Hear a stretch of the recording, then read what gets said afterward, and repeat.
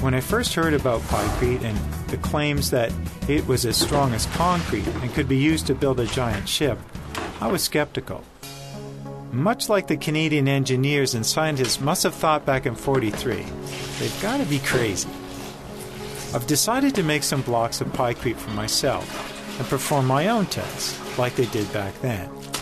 I use a formula they tested, which is 10% ground wood pulp from a local paper mill mixed into water. I make some regular ice as well. In a few days, it'll all be frozen solid, and we'll see for ourselves what Pykrete is all about.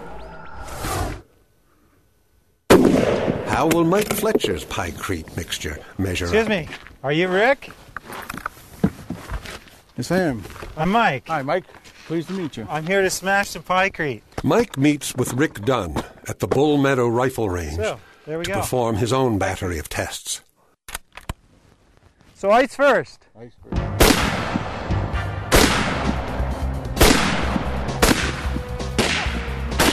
Whoa! It disappeared.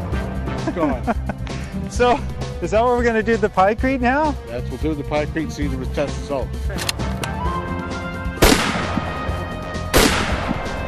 I have to admit, I'm impressed. What a difference. How incredibly strong Pykrete is. Now that didn't do nearly as much.